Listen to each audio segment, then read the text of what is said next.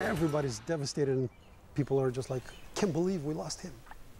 We are learning more about a Cumberland County plane crash earlier this week that killed the pilot. 911 calls reveal that pilot, Vas Gellen, called his flight instructor about engine trouble just before the crash. Authorities say his plane went down Tuesday morning near the Rockwood Airport. Crews searched for hours before finding the wreckage in the woods. 10 News reporter Katie Inman spoke with Gellen's family, and they say now there is a hole in their lives that will never be filled.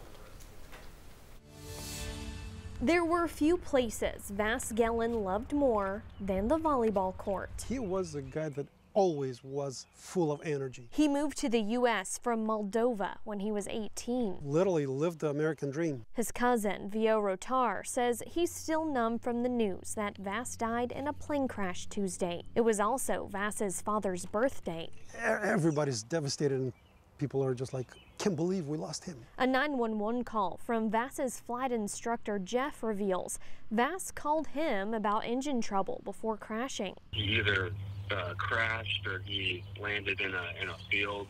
It sounded like he hit something and then the phone went out. A calm cry for help and an urge to search. We're going to see if we can locate him. If you hear from him, let us know. It took rescue crews hours to find his single-engine plane in the woods. We all were shocked. I talked to Vas the day before this happened. He leaves behind a wife and 2-year-old daughter.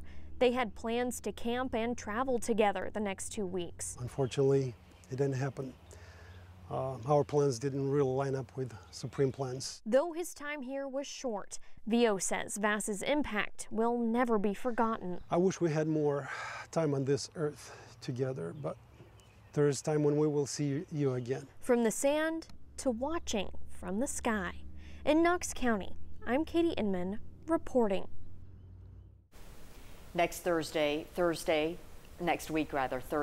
3rd, friends and family will celebrate Vas's life. Service is at 11 o'clock at the Slavic Gospel Church.